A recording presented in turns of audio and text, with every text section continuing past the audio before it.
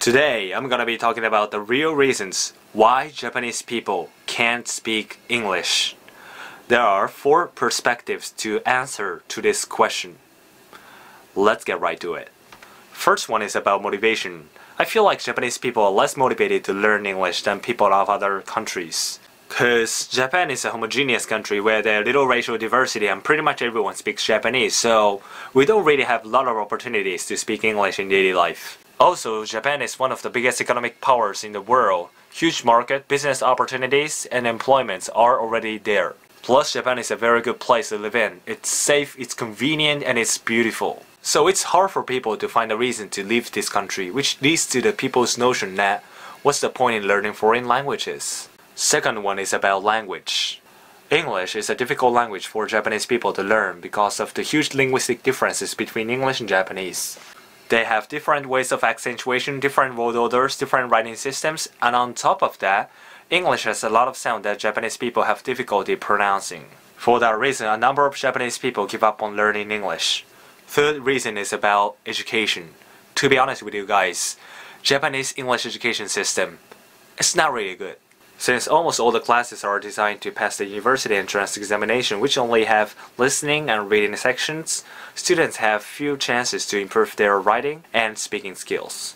Instead, all they are forced to do in classes is boring grammars like blank filling and word order questions, which is actually an effective way to make students hate English and slow down their English learning. As for the age of starting English education, I can't really say exactly when children start learning English, but if I speak for my generation, we learn English alphabet when we were in the 7th grade, while a lot of countries start English education in kindergarten.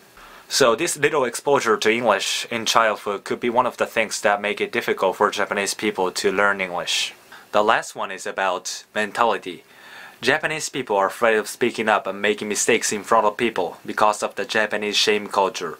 In school, we are taught to keep quiet and just take notes in the classes. We are not expected to give our opinion or speak our mind.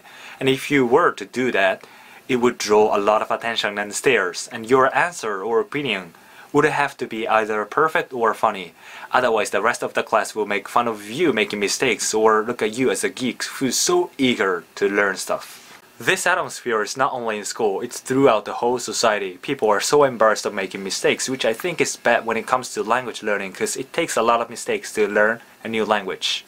And if I focus on English, English is a language designed to describe things in an explicit way and speak your mind clearly, which is the exact opposite mentality of Japanese people who are inclined to beat around the bush and put more importance on group harmony than on individual's opinion. This difference in mentality makes it difficult for Japanese people to think and speak in English. So these are the 4 real reasons why Japanese people can't speak English.